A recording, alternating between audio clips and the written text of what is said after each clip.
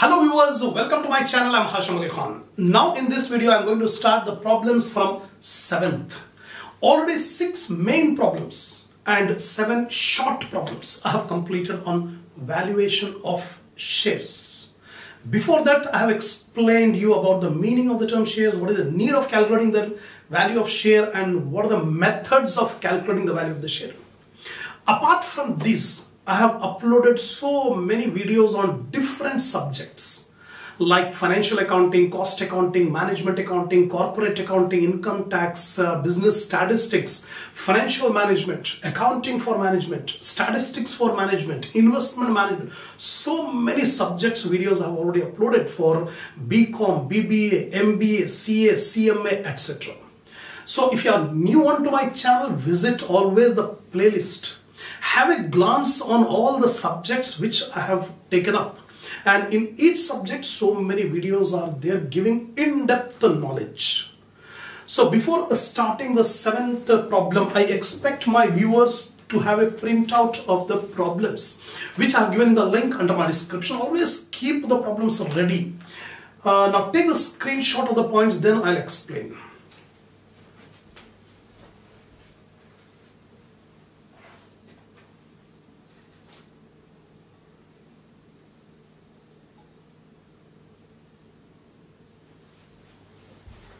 Now, see the 7th problem. Problem number 7 I am reading out. On 31st December 1992, the balance sheet of a limited company reveals the following. Complete balance sheet is given: share capital 40 lakh, reserves and surplus 11 lakh, long-term borrowings 5%, debentures are there 10 lakh, current liability 14 lakh. So this debentures and current liability are outside liabilities.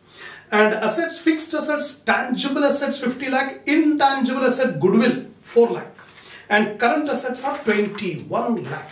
Now notes are given: share capital 4 lakh, equity share of 10 each, and reserves are 9 lakh, P&L account 2 lakh. That's it. Now adjustment. On 31st December 1992, the fixed assets were independently valued at 35 lakh and goodwill 5 lakh. The present value of fixed assets and present value of goodwill is given. So we should not take the balance sheet value. We should take the current value. Then the net profit for the 3 years were 1990, 5 lakh 10,000, 1991, 5 lakh 30,000, and 1992, 5 lakh 20,000, of which 20% was placed under reserve. In this problem, balance sheet is given, so we can calculate intrinsic value. Apart from that, profits are given, so we are required to find out the yield value. The first time I am going to explain you how to find out the yield value. So far we have applied only one topic, that is intrinsic value, right? Profits are given for the last 5 years. We take the average profit. From the average profit, 20% every year we are transferring to reserve. It's the policy of the company. So we will transfer 20% of that average profit to reserves.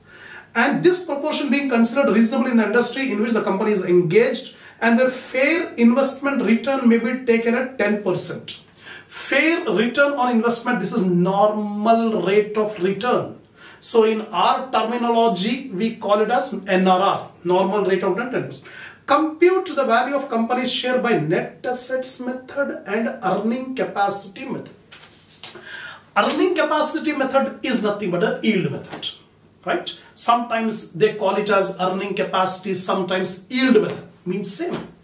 So first time in a single problem we are going to solve by intrinsic and also by yield. Now see here, first of all calculating the intrinsic value. Take the assets. Goodwill, present value is given in the adjustment 5 lakh. Fixed asset, again in the adjustment it is given the present value of fixed asset 35 lakh. We are not taking the balance sheet value. Current assets balance sheet value is given. That only we are taking, because current value is not given. Balance sheet value is given. So we are taking balance sheet. Total of the assets 61 lakh. From this outside liability, 2 outside liabilities are there: 5% debentures and sundry creditors, current liability. Take the total 24 lakh, subtract, we get 37 lakh. Now we deduct the preferential capital, but we don't have preferential capital in the problem. Then 37 lakh is the amount available for equity shareholders or net assets. Now we can simply substitute in the formula. Intrinsic value of equity shares is equal to amount available divided by number of equity shares. In the problem, number of equity shares are given 4 lakh. You can see number of shares 4 lakh. So 37 lakh divided by 4 lakh, 9.25. This is the intrinsic value of equity share. Half of the problem completed. Now remaining half is calculating the yield value or earning capacity method. So calculating the value of equity share by earning capacity method. Average profit. Last 3 years profits are given 5 lakh 10,000, 5 lakh 30,000, 5 lakh 20,000. So we'll take the average profit. The average profit, if you add up this 3 divided by 3, you'll get 5 lakh 20. This is the average profit. From average profit, let's transfer to reserve. It is given in the problem. It is the policy of the company and all the company in the same industry. There's this, policy of transferring 20% of profit to reserve. So 20% of 5 lakh 20,000, 1 lakh 4,000, subtract 4 lakh 16,000. This is the profit available for equity shareholders, right? Now, first of all, we need ERR, expected rate of return we have to find out. So ERR formula, profit available divided by equity share capital. In the problem, equity share capital is given 40 lakhs. See the problem, equity share capital 40 lakh. So 4 lakh 16,000 by 40 lakh into 100, 10.4%. This is the ERR, expected rate of return. Now the formula to calculate yield value or value of share according to earning capacity method is ERR by NRR into paid up value per share. So expected return we got 10.4. Normal rate of return that is given in the problem 10%. And into paid up value per share. In the problem, paid up value per share is 10 rupees. So this 10 will get cancelled. And ultimately 10.4 is the yield value. So intrinsic value we got 9.25. And yield value we got 10.4. That's all. So in single problem, we have calculated both values. Now, next 8th problem. The following is the balance sheet of Messrs. H. Desai and Company Private Limited as on 31st December.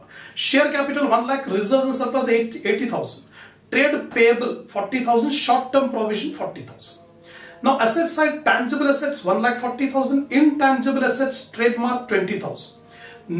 Other non-current asset, preliminary expenses 7,000. Ignore preliminary expenses. Current assets are inventories, trade receivable, cash and bank balance, cash and cash equivalent 25,000. Total of the balance sheet is 2,60,000.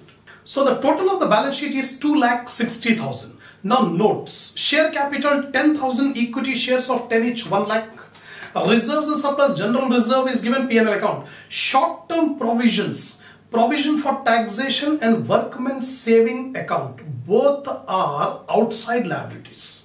So we should take under outside liability these two items also, provision for taxation and workmen saving account. Tangible assets, land and building 70,000, plant and machinery 70,000. Now, notes are over. Now additional information. The plant and machinery is worth 60,000 and land and buildings are worth 1,30,000 as valued by an independent valuer. So when present values are given, we should not take the balance sheet value. The present value, plant and machinery will take 60,000, land and building 130. 5,000 of the debtor is to be taken as bad. That means debtors. From debtors, we subtract 5,000 because it is the bad debts, irrecoverable debt. The profit of the company are 1986, 50,000, 87, 70,000, 88, 60,000. So you can see profits are fluctuating. So we take the simple average. It is the practice of the company to transfer 20% of profit to reserve. Ignoring taxation, find out the value of the share of the company on the intrinsic basis as also on the yield basis. Just like the previous problem, we have to find out the intrinsic value as well as the yield value. Shares of similar companies quoted in the stock exchange yield 12% on their market value. This is the NRR. Goodwill of the company may be taken at 1 lakh. That's all. These are the values we have to take. So again, we have to calculate the intrinsic value and yield value. First of all, we'll calculate the intrinsic value. Assets. Land and building 1,30,000 given in the adjustment present value. And goodwill, last line it is given, the value of the goodwill 1 lakh. And plant and machinery 60,000. These values are given in the adjustment. Whereas other values, adjustments are not given. So we'll take the balance sheet value.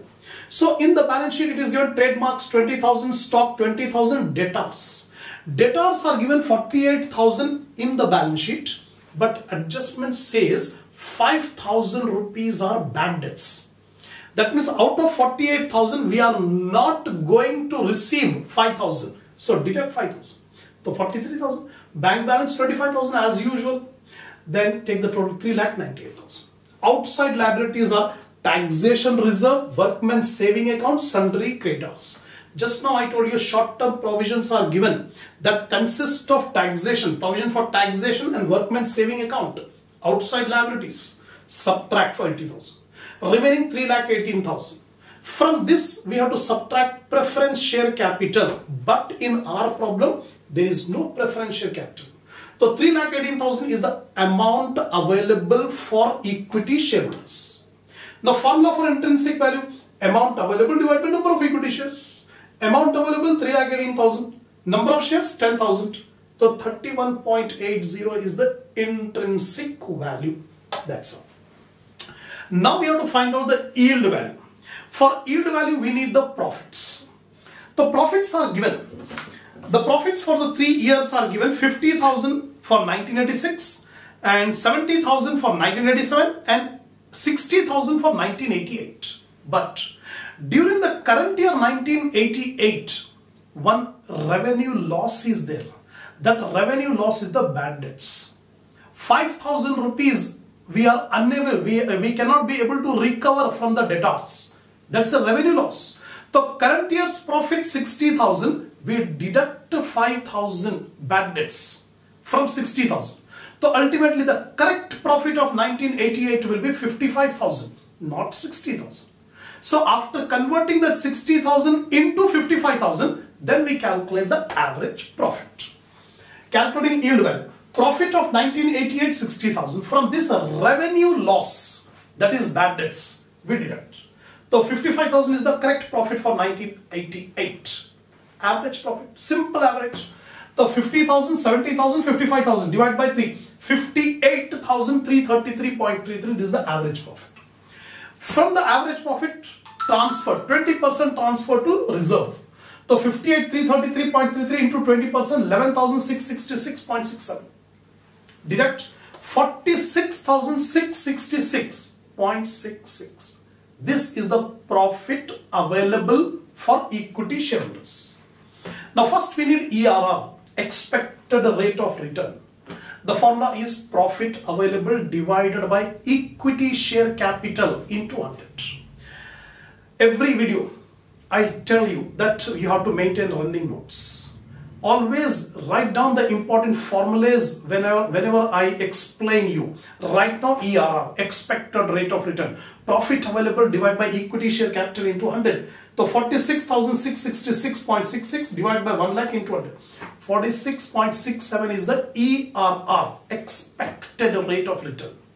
Now, yield value per share, expected rate of return divided by normal rate of return into paid up value per share. Expected rate of return 46.67. Normal rate of return is given in the last paragraph 12%. Then paid up value per share is 10.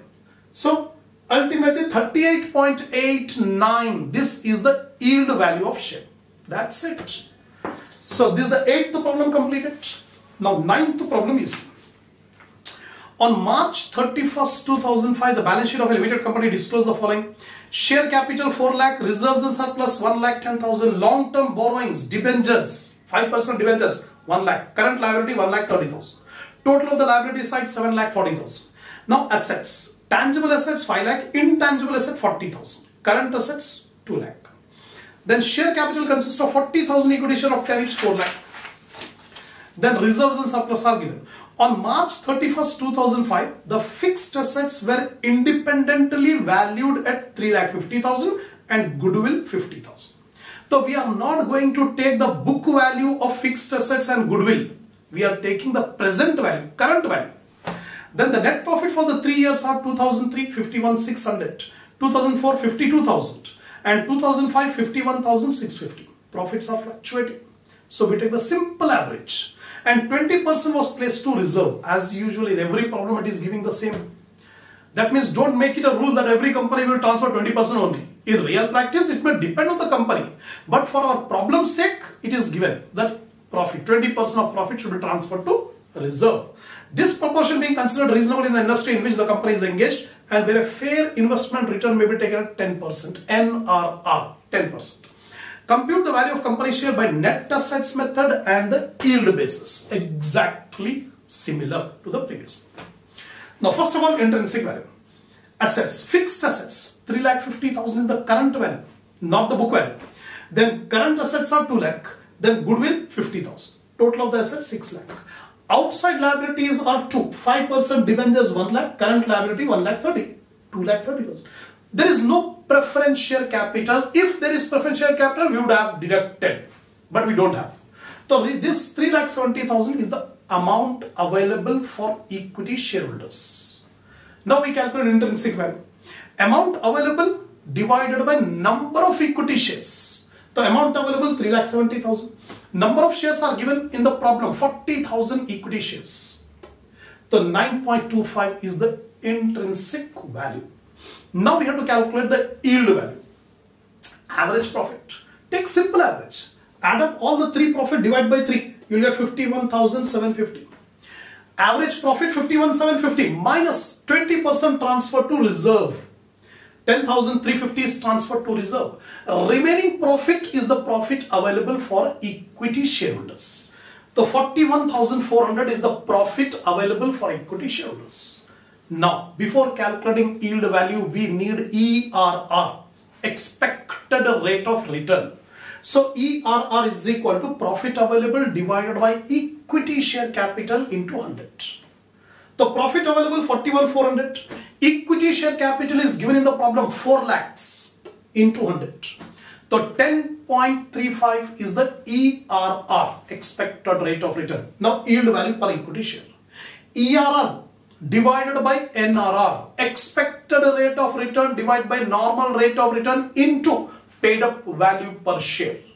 So here ERR 10.35, NRR is given in the problem 10%. Whereas paid up value per share is 10 rupees, right? This 10 will cancel, then 10.35 is the yield value of equity share. That's all. So in this video, I have completed 7th, 8th and 9th. 3 problems I have completed. So almost every problem, the contents are same except 1 or 2 new points you will come across. So focus on those new points. So comparatively, this chapter is very easy to understand, provided you must have the interest to learn. Then only. If you want shortcut method, you will not be able to get the command. So always suggest, whatever I suggest, follow those instructions. Definitely you will get a lot of knowledge, lot of command, lot of confidence on the subject. So inshallah we'll continue the next problem in the next video. So if you are satisfied, give a like to the video, share my channel, give your comments, subscribe if you have not yet subscribed, and buy the super thanks which is given below my video. Inshallah we'll continue the next problem in the next video.